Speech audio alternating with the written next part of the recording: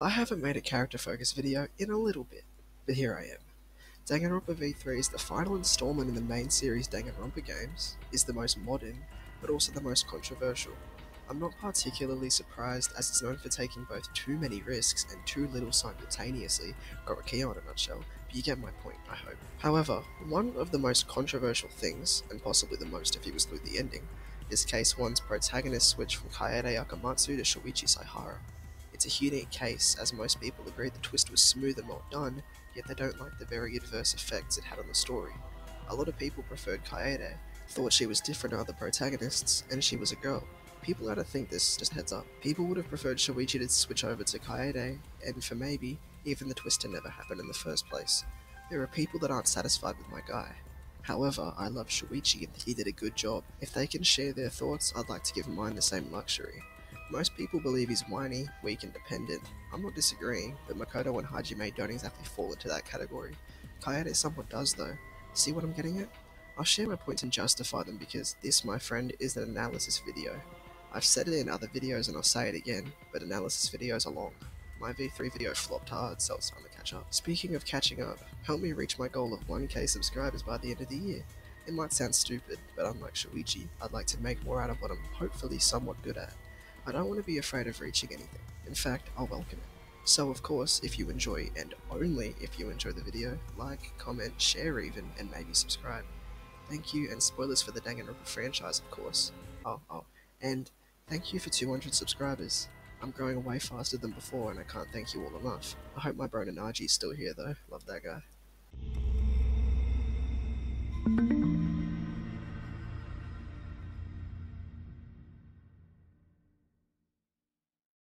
I think I'll go chronologically. Therefore, I'm kicking off with Shuichi's character in both the prologue and chapter 1.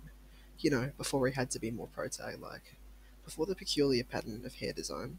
Before the removal of his hat. You know, before all that stuff. So, in the prologue, Shuichi isn't fully himself yet, of course, or maybe he is, but he hasn't reached his real stage. Though he's close enough considering the very literal status of sprite siblings he has with his Killing Game counterpart, and considering what we see of his personality.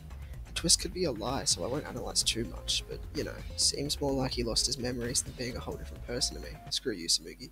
Anyway, he's just as anxious, just as insecure, and unlike a lot of other characters in the cast, maintains a key part of his design, that being his hat. Not even Korokiyo has a mask with a zipper, but good old Shuichi Saihara has the exact same hat. It isn't even coloured differently. Why am I ranting about this? I have no idea. Continuing on, this hat really symbolises his role and overall character in the early game, hardly speaking unless prompted by Kaede. Maybe that's why it's kept the same, as his overall character is as well. This is shown best in the trial, where Shuichi spends a marginal amount of time quietly contemplating and thinking on what we now know to be Kaede's failed crime. He would have most likely stayed quiet, to be honest, and he'd be immensely afraid of the possible repercussions of his actions if he brought the truth to light. He's also dependent, needing Kaede to cover fire for him in the first trial, and, well, Kaito to take over that role later on. Of course, I haven't brought up the big part of all his early game character, that being Shuichi's bonding scene with Kaede. I rewatched the scene for the sake of writing this part, and it makes me upset even years after looking at V3. The way Kaede takes initiative and holds Shuichi's hand when it's shaking, alongside how Kaede herself shows weakness, these kind of things are what makes Kaede feel different, but I think the cast's different nature helps Kaede feel unique far more than people give credit for. Shuichi is a prime example, and is why it feels somewhat satisfying to see him overcome his severe insecurity. He was clearly made to be like a thing for Kaede to confer her positives through. The way she helps him, gives her more screen time and more makes that obvious enough. It shows Kaede's kind heart and Shuichi's troubled mind. It's a voice crack. In the CG itself when they speak, it takes place at the time of dawn as shown by the choice of lighting throughout the room in previously mentioned CG. This both represents the timing of all the students almost reaching their time limit, just how dawn was reaching the end of the day, alongside showing the light at the end of the tunnel for the darker section of the image that Shuichi resides in. Funnily enough, it feels like this section is both from Kaede's perspective, but also Shuichi. From memory, Kaede doesn't have any thinking dialogue while she holds his hand, which I personally believe supports this. This is the first time Shuichi has a main character moment. The way he tilts his head up towards the end of the scene is nothing short of heartwarming, though his tone of voice doesn't make it sound like he's been fully converted to a confident beast or anything. Okay, I'll try. I don't know if I can, but I'll try. There's much more development to go, hence why I feel like him dying would feel a little out of left field as well. Of course, Danganronpa never falls short when it comes to melancholic endings of both characters, games, and arcs. See Hyoko. But having Shuichi live his out makes me feel all warm and fuzzy inside, especially when considering the ending. Though this later stuff is for a future chapter, let's touch on other parts of Chapter 1 for now. Shuichi's free time events, while not giving me a lot of material directly from him, show me a lot through Kaede's reactions and thoughts. In true protagonist fashion, I can relate to how she views Shuichi, pondering on if all detectives are compassionate or if it's just him, as well as considering the fact Shuichi is perfect for the detective space due to his desire to both help people and reciprocate assistance through gratitude. This also shows his fear of confrontation similarly to his fear of the truth. When commenting on his parents, instead of complaining about their absence, he pretends to be fine with it. As genuine as it might be, Kaede says he harbours a bitter smile towards the end, which I think was put there for a reason. The same dynamic of their confidence scene I touched on earlier is shown here, and even in the salmon mode, or whatever it's called. That's not on Shuichi's early game version, so I'm not touching on it here. You've most likely noticed I've been mentioning Kaede a lot here, and this trend will continue, just with other characters throughout. Much like the game itself, I'll slowly drift away from talking about Shuichi's influences and more on the person he became. Kaede always tells him to be more manly or confident, that's shown in things like Case 6. To put a bow on my constant bringing up of Kaede, let's dedicate a chapter to her death, choices, and all those things influences on the character in this video's spotlight, Shuichi Saihara.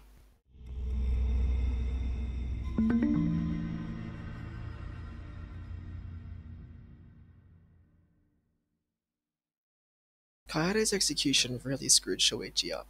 He became emotionally dependent on her from possibly even their first, and other first, interaction to her death. It only makes it worse when, ironically, Shuichi technically caused it, much like the murderer he got arrested all that time ago. Chapter 1 feels somewhat like it's an independent, self-contained story, possibly attributed to Kaede's existence as a protagonist throughout it. However, unlike most stories, it has a bad ending, that being Shuichi's mindset in the last few scenes.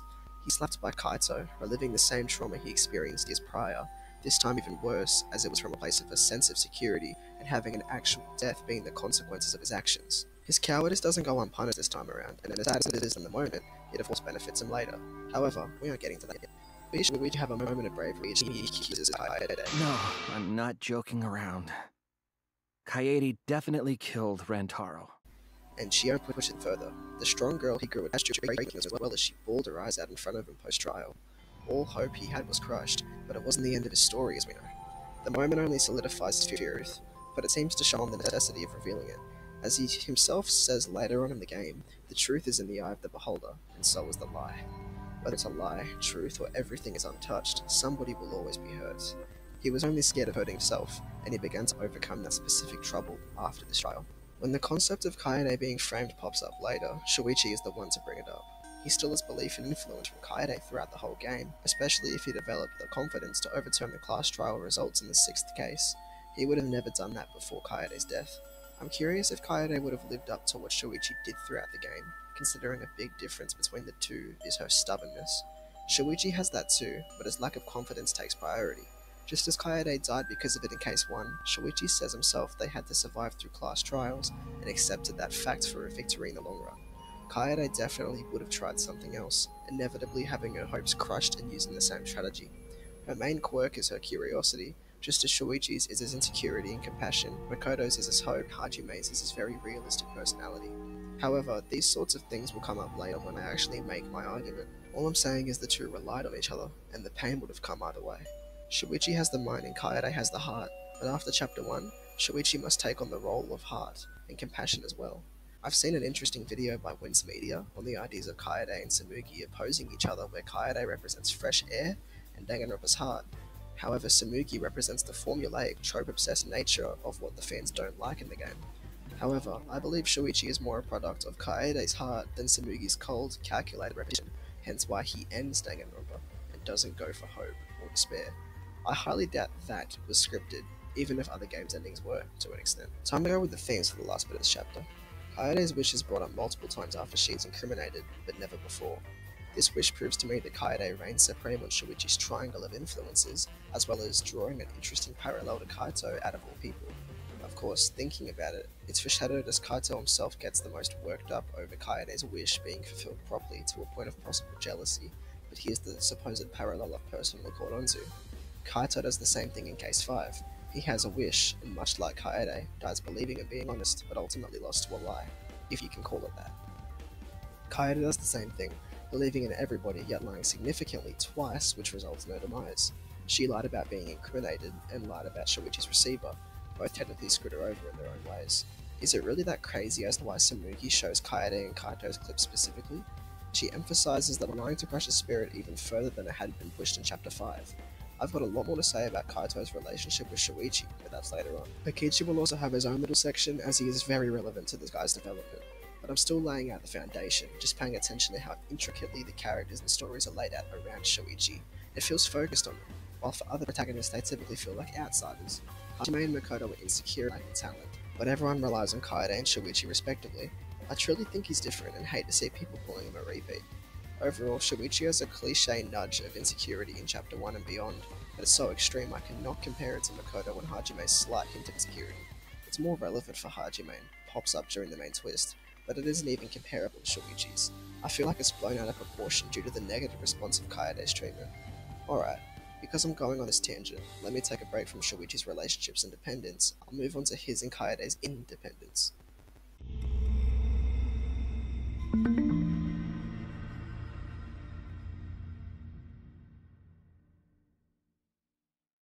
Shuichi and Kaede are different from Makoto and Hajime. You know I think this, so here we go. I'll even mention Kamaru because I'm popping off now. Let's begin with Kaede's connections and breakups. Makoto and Kaede are both hopeful leaders, yeah? They're even curious. However, Kaede is more standoffish and occasionally harsh or stubborn, which I think falls into Hajime's ball pit. When you've only had two main protagonists, the main idea is to combine them into the newest, best thing. Unlike the environment of Danganronpa V3, they did a good job with combinations in the realm of Kaede Akamatsu. She has the most charming parts of both to create a character that feels unique and even more charming. I well and truly love her more than most two. I will say, if Kaede got one set of props for something she does better than the other protagonists, including Shuichi, and to an extent, protagonists as a whole, including Kamaru, it's relatability. While I personally relate to her charismatic and assertive personality, though for me it truly relies on circumstance and who I'm around, I know a lot of people don't. Shuichi, Kamaru, Makoto, and Hajime are all more relatable than Kaede in the realm of vast majority of the fanbase. However, my top protag kin to Shuichi and Kaede.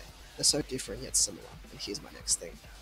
I see Kamaru as an independent protag, but the other four in pairs.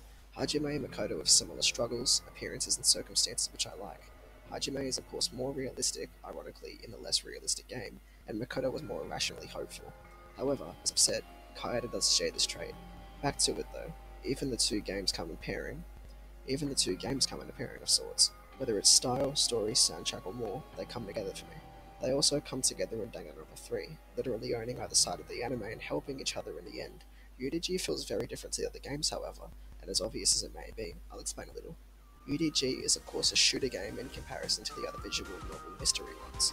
Because of this, the protag comes off differently due to circumstance. This always happens as you view on something as an opinion, and if one person can view something as bad, yet somebody else views them as good due to some interaction or circumstance, that rule can remain for up using the protagonists. Kamaru is pretty badass later on in the game, much more than the other protags, yet is more pathetic than them in the beginning. Maybe equal to Shuichi though. This is because of her extremely violent and action-packed scenario. Her badassery is the heroism and cowardice is the failure. She's honestly one of the least insecure people, but also the most. This might just be because she doesn't have an ultimate, however. Unlike Hajime, she knows this. She also actually has all her memories unlike every other protag, and has someone to protect her, although she's in such a crazy set of circumstances. Now we get to the main guys, Kaede and Shuichi. These two are of course paired up for me as they're in the same game, work together, interact with the same people, and have the same goals. I literally love these two so much, and they're perfect for each other. Regardless of how basic the whole emo plus extrovert thing is, it's cool seeing such a teenage relationship going on in a killing game, much like Sonya's little love triangle with Gundam and Kazuichi. For such a tragic game, a little dose of teenage love is cool. Now, this whole grouping I've brought up is relevant to the fact these two are split up from the others. Don't get me started on the art styles either. Anyway, I've forgotten to compare somebody to Kaede, Kamaru. I gave her a solid chunk of words, but here's the direct stuff. There are of course the two girl protagonists, so let's compare. They have two very different views in the world, Komaru having no belief in herself to go over and beyond, alongside being very dependent. Sounds like somebody else I know, which is why I bet these two would get along great together. However, the similarities they do have is after Toko's introduction, as now they both have a far less confident person with them. Of course, the dynamic in UDG is a lot more equal than the very opposing one in V3, but it is similar. They both have similar approaches, reminding the other to be more confident, but Kaede is definitely a little more straightforward and harsh, while Komaru is more weirded out. It makes sense though, Toko can be just as straightforward, and she is weirder than Shuichi. I guess technically Toko was a protagonist too, huh? She has the Ahoge, so let's compare them. Toko and Kaede are very different, they both say what's on their mind, but in very different ways, if you couldn't tell. At least they all have another protagonist alongside them, but for Kaede's case, she doesn't know that yet. Now, with Shuichi's comparison, Makoto was similar in about two ways. They're both alienated from their classes in Chapter 1, though for different reasons. It feels more like nobody else likes Makoto in Trigger Happy Havoc, while Shuichi is scared to talk to people in V3. Hajime talks plenty, but has that aura of thinking everyone is really weird, and it shows pretty clearly, so Shuichi and Makoto both look up to their peers. However, with Hajime and Makoto, they only feel like leaders at the end of trials and throughout the 6th and sometimes 5th trials. However, with Shuichi, he feels like a leader in cases 2 to 6, and you can see it forming at the end of case 1. He also was far more developed than other protags, but this might only be because it's more obvious. This is what I like to call the Byakuya effect. He had developed, but it was very subtle as you only realise it after it's happened. You only realise Makoto grew more confident when he beat a trial of Junko, and same with Hajime. With Shuichi, they kind of point it out to you when it happens, like with him clearly taking his hat off. They don't try to be subtle, which might even be a fragment of Kaede, who was never low-key. Shuichi is, but his development isn't. I like to see it that way. I won't compare Kaede and Shuichi here, besides saying Kaede's confidence is similar to Hajime and Makoto, but not in the same way. Shuichi has a similar vibe to the other two, but he really isn't that similar. He's so nervous, shy, emotional, and quiet in earlier parts of the game, and so compassionate later on. Koto is the closest contender, but Shuichi has an aura of maturity that sets him apart from him. Alright, that was longer than expected, but the comparisons have been concluded. Let's move on to more post-execution stuff, beginning with Kaito Momoto and Maki Horikawa.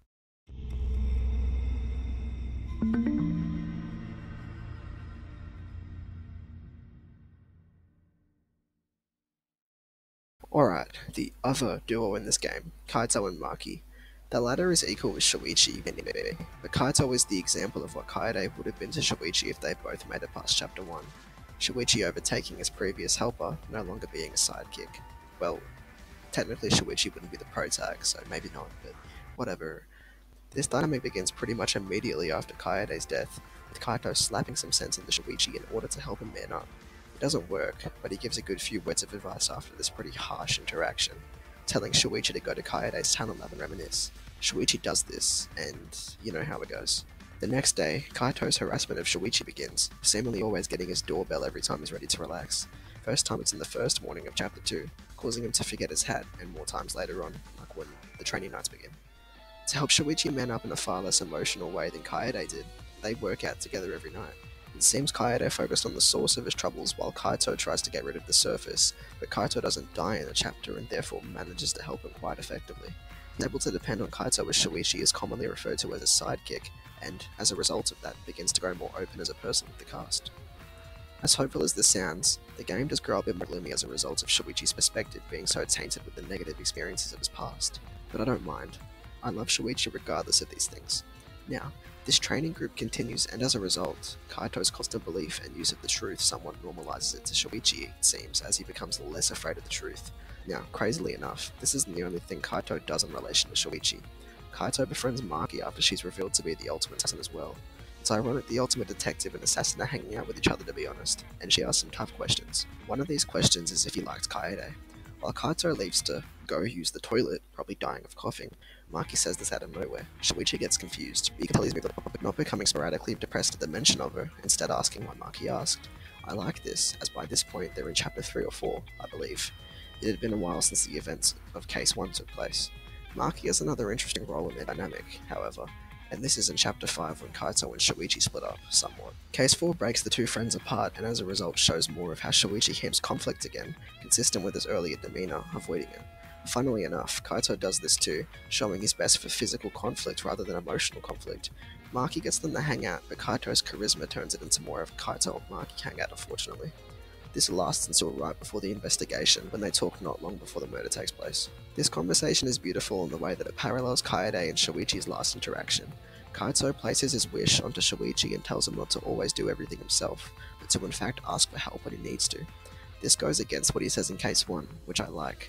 All characters in these dynamics benefit as shown here, whether it's Maki, Shuichi, Kaito, or even Himiko. I'll get to that later though.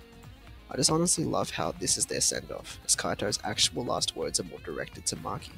He quite literally tells Shuichi to take care of everyone else, and it's great.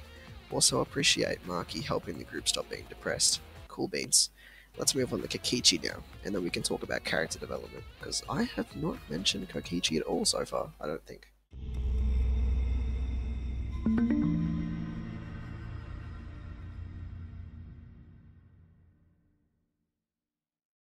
Kokichi Oma.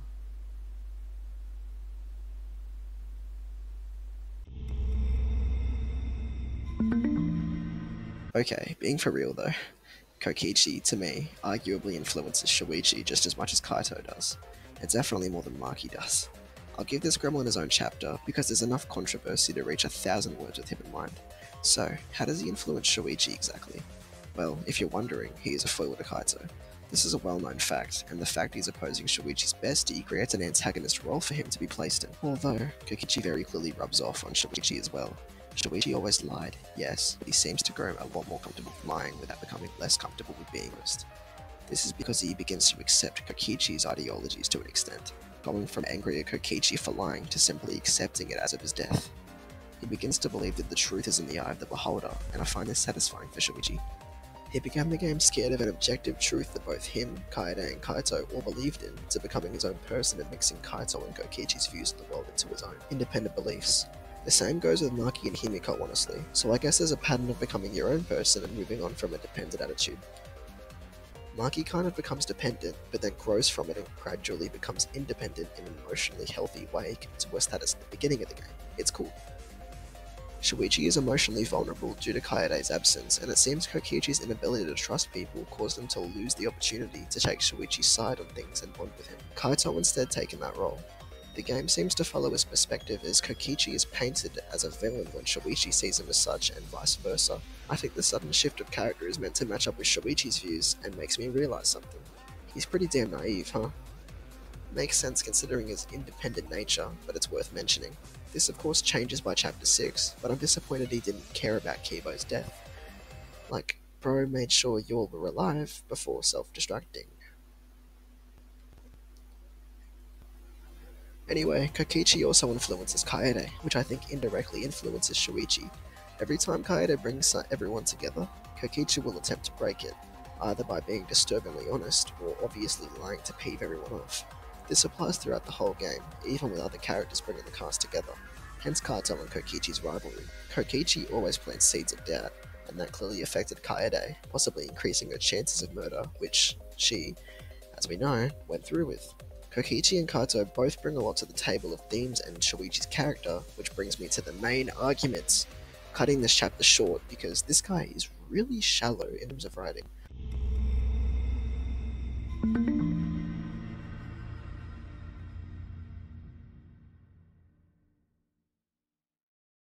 Alright, the main attraction is toward the end of the video. Call this clickbait if you must. Anyway, Shuichi works better than Kaede. Why? Because he fits the game better. Whether it's tragic, emotional, and calm personality fitting the cold-coloured, beautiful atmosphere, or his detective ability fitting the themes of truth and lies far more, he works better for this specific game. You could argue Kaede fit in the game better because she didn't fit in perfectly, but I'm making this video for a reason, aka, I disagree, bozo. I've already touched on the main criticism of Shuichi, that being a similarity to previous protagonists. His matching with the game works as well, as this is different from previous games. Every Danganronpa protagonist is someone who doesn't fit in with the rest of the students, yet both Kaede and Shuichi do. However, Shuichi does more than Kaede. Wouldn't it theoretically be better and fresher if you had that happen instead? He's so much more sad than the other protagonists, and even characters overall. The raw emotion conveyed is fresh. The only contrary thing I could say is all of these benefits can go to Kaede as well, since the character writing had clearly improved in chapter 1 especially, though Shuichi's writing is still great. He goes through so much character development.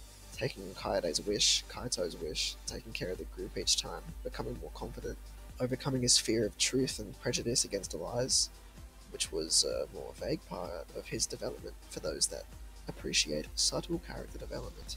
And just the way he behaves in Case 6 is so much more manly than in the prologue. Okay, we'll definitely find hope. What do you mean, hope? What? I reject that hope!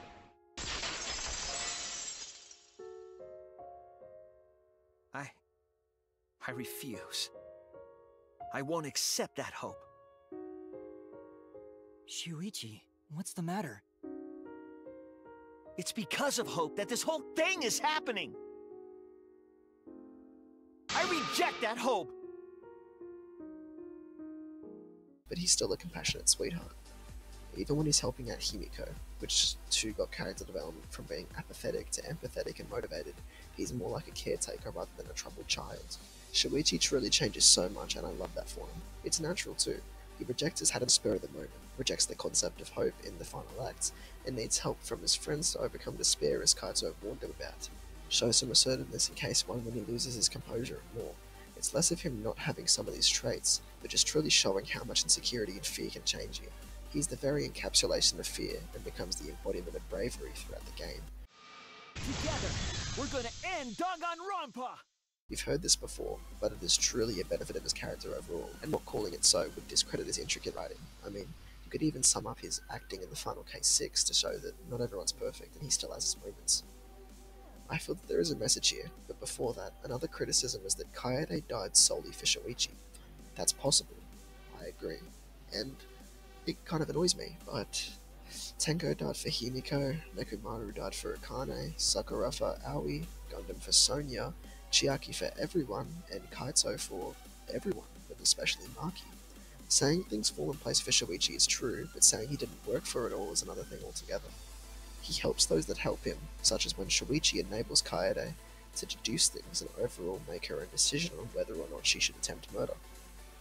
My only gripe with this is that Kaede well and truly didn't deserve her death, even though it was so impactful. I fully understand that this rubs you the wrong way, as it would for me too, but I feel as if the despair this causes is what Danganronpa is all about. If you're wondering what I mean by she didn't deserve her death, I mean Sabuki's framing, by the way. Mukuro died for no reason, Sayaka died for no positive reason, and a lot of deaths went unappreciated. Korokeo has a point where he says death is beautiful, because it can very well be. The impact it can have on those around the dead people themselves is immense, possibly very beneficial. Call me Nagito, because you could see it as a stepping stone in a way. V3 has a lot of problems, and while Shuichi is controversial, I wouldn't say he's one of them. Kaede is good, but so is Shuichi. Do you understand yet? I'll continue trying to nail it in your head till you do, because I care.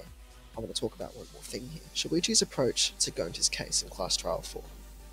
I'm sure Kaede would do the same, but this is a big moment for both characters for me. This is when I think he has truly satisfied Kaede's wish, hence why the fact she would also do it makes it better. He's so calm, kind and compassionate, and I actually wanted to cry seeing this, and I still do when I rewatch it now. Seeing Shuichi calmly try to get him to accept what happens is so sad, and the fact going to trust Shuichi with his life is just another level. It proves he is trustworthy, and he's the leader of the group. This is also when he develops into a hybrid of Kaito and Kokichi's influences. Maybe his growth from Kaede's wish is why Kaito left, because that was his mission. And now he's not following that wish anymore. He is, once again, his own independent person because of this hybrid. He doesn't continue to lie to protect Gonta, but instead confronts the truth, which is beautiful in its own way. Peak development for our boy Shuichi Saihara over here, and this is what started the conflict between him and Kaito. Isn't it poetic how one of his big development moments is what causes the divergence? It really foreshadows Kaito's jealousy. That's another thing. The dramatic irony of showing Kaito's illness to the viewer but hiding it from Shuichi, Maki, and everyone else is awesome. It breaks the line of perspective that Shuichi controls for that slight moment every while and helps build tension to the climactic reveal. It makes Shuichi's tragic reaction more believable. Also, another point on Shuichi's uniqueness is a subversion of character compared to someone like Kyoko. I've talked about this in my Trigger Happy Havoc and V3 videos, but he really changes the game of the ultimate detective role. There's implied other ultimate detectives in between the 3rd and 53rd killing games, but I can't exactly talk about those, can I? It's nice seeing someone less cold and calculated, and instead seeing compassion, emotion, and realism. As I said, Kaede thinks Shuichi is all of these things and helps him find confidence, yet Makoto helps Kyoko find space to express her emotion. Both lack confidence in their opposite fields. I guess it's also a subversion because the detective actually knows they're a detective. In case 6, Tsumugi says Shuichi's reverted to his old self when he breaks down over fighting for a lie. He rejects hope and despair, like how he believes in truth and lies. It's all connected. Alright, we're finished with that now. Let's talk about similarities to other protags as he grows to be more protagonist-like over time, which is interesting as others grow less protag-like over time. In a way, I'll explain.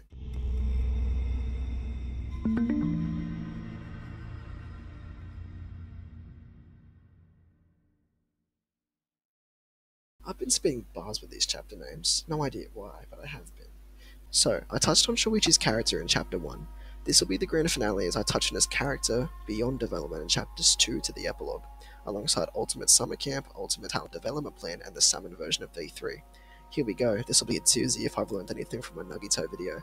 Oh, Danganronpa S. In chapters 2 to 6 and the epilogue, Shuichi is of course more confident and talks a lot more as is now the protagonist. He becomes more like the others, including Kaede, compared to his support counterpart, being the helper of everyone's problems and being far more upfront with his deductions and trial. Of course, the canon explanation for this is Kaede's wish, and that's cool. It's harder to have a protagonist that doesn't talk in Danganronpa, and while you technically could, every character has a fanbase. You'd be discrediting Shuichi if you just took away half his lines. He has a lot of lines though, thankfully. Like, a lot. Jeez. Okay, so Hajime and Makoto are both talkative to an extent, especially when they're engaging in closing arguments. Shuichi follows through, and Kaede talks quite a lot in a section of the first trial as well. Kamaru talks a ton in her game too. As Shuichi catches up to Hajime and Makoto, you also enter the Case 6 big man confidence scene, which Shuichi handles a little differently. Firstly, Kibo, Maki, and Himiko are the protagonists for the section as well, but primarily Kibo. He takes over for roughly half an hour or so, fighting for hope until Shuichi does the coolest thing ever. Hajime rejected hope and despair, but Shuichi rejected everything. He breaks down, yelling at the mastermind, the audience, and the world itself. I could never imagine the old Shuichi doing this, hence why you need to play as somebody else. Shuichi has a very interesting outlook on it all. Using his detective mindset to conquer Rantaro's ultimate survivor status proves that hope is ruining everybody. Hope continues the killing game, and it's an interesting message. So, Shuichi is a big man. How about in the other media? I mean, he interacts with Kaede in his canonical post-Chapter 1 form, so it's an interesting set of scenarios to cover. Kaede and Shuichi laugh a lot in the salmon mode, and he is really awkward to be honest. Like, real socially awkward. In Danganronpa S, he also sucks at talking to women, which I can see when he tried to compliment Kaede's swimsuit. Yeah, I'm a little biased on talking about his interactions with Kaede, but you catch my drift. Shuichi also tries to help people a lot, as I've said. He takes on jobs to investigate things such as a ghostly presence taken in a photo as well as Nagito's past, though it's not really helping Nagito as much as it's the other way around, and says he's enjoyed the times he's had in his Hope Fragment scene. He's very down to earth and relaxed, and it's nice seeing him relax after the hell that V3 is. Really harsh on the surviving cast, to be honest. A lot of his events are themed around training, actually. Him and the rest of the trio interact with Byakuya, which quickly flusters him unsurprisingly. He also chats with Sakura and more. Overall, there's nothing too eventful in terms of proving my previous points, just that he's a very strong character and was deserving of the protagonist role. Am I going overboard by bringing all these unrelated pieces of media up? I don't know. If you looked on the video this long, then is it really that disdainful? Okay, Ultimate Talent Development Plan. I haven't talked about this in my Nagito video, but I will here. Kyoko comforts Shuichi on his detective talent in a really interesting way, saying that their differing strategies both work so well yet are so unique that they're both able to be ultimate detectives. In a dumbed down way at least. This is because of Shuichi's traits, being prone to a negative attitude of course, though he gains a newfound courage soon after. Also, Mundo gets mad at him. That's funny. Kaede and Shuichi have tons of moments where they both rely on each other and I love it.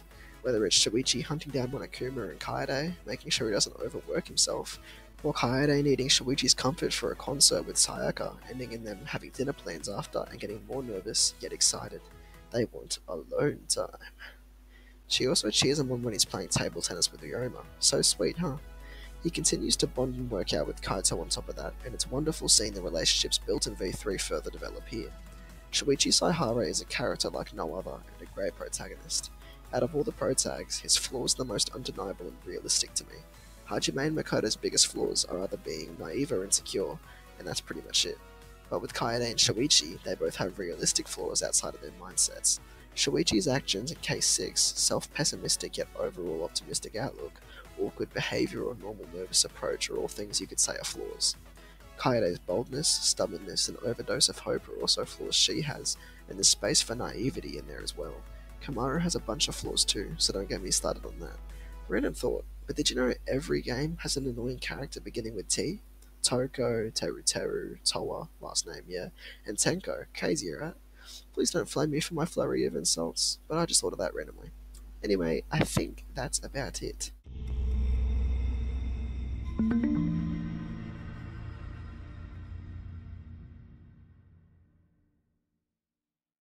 It isn't telling me to be myself here. Not yet. I want to really conclude this first. Shuichi is a good protagonist, whether it's his fitting with the themes, cast, atmosphere, his unique personality, design, changing of sprites, character development, amazing Case 6 voice acting, cool and expressive sprites, character dynamics and relationships, or his badass moments that come out of nowhere. I love this guy just as much as I love Nagito, depending on the day. I feel like he is worthy of replacing Kaede, and possibly even better. I feel like that twist was beneficial, and if it had taken such a long time to write, it definitely wasn't just for shock value. It clearly had meaning and reason behind it, and I hate to see Shuichi as a protagonist unappreciated. Also, isn't it interesting how Hajime Hinata and Shuichi Saihara have alliterative names? Maybe we should have known Kaede would die because her name wasn't alliterated. Shame. We ignore Peko Pekoyama, who is alliterative with more than just a letter, but her whole first name. But yeah, Shuichi is a good protagonist. I probably lost my train of thought a lot, but I like it that way. It's now saying, be yourself, now OMG. So I also realized in my last two videos that I don't edit these parts of the videos. So there's like burping and coughing and sniffing and yawning, like just what happened. So I hope you guys are okay with that, because there is a lot of that in the rest of the video. I just always cut it out. Same with stuttering. But yeah, this is going to be pauses because this isn't scripted. This is all from the heart. But as I was writing this script, I realized another problem is Kaede was done dirty more than Shuichi's necessarily bad. It is that Kaede really dirty.